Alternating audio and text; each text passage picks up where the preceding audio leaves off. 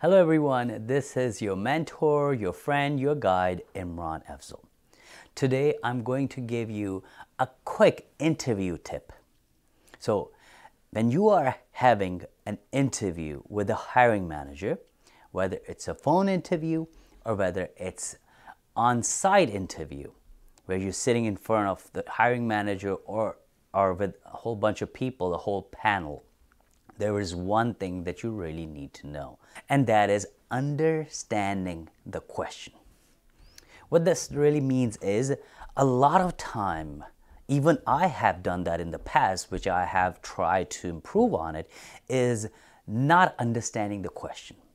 So before you even go ahead and answer any question that is being asked, please make sure you completely understands the question before answering it.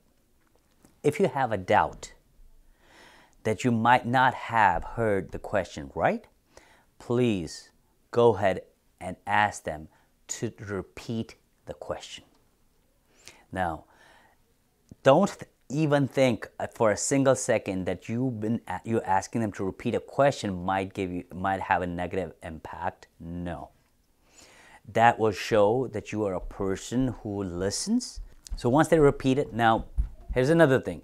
If you're still having a problem understanding the question, you should rephrase in your own word. Is that what you're asking? Or do you mean that this is what you're asking about? Perfectly fine. So rephrase it in your own word. But again, the point that I'm trying to make is just don't listen to something that you don't understand and make up in your mind, oh, this question is probably that, or he or she meant this or asking that. And then what happened is you answer the question. Number one is you answering to the wrong question.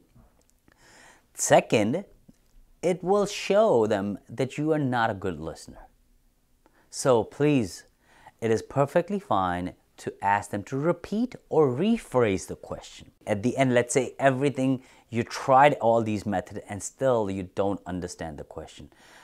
Please tell the hiring manager, I do not understand question. Can we please move on, or can we skip this question? That is perfectly, quite honestly, is fine. You're not going to have any problem with that. So that's a quick tip that I wanted to give you. Hopefully, it will really help you during your interview. And please don't forget to subscribe and click on the bell, because every time I upload a video, you will be notified. Good luck.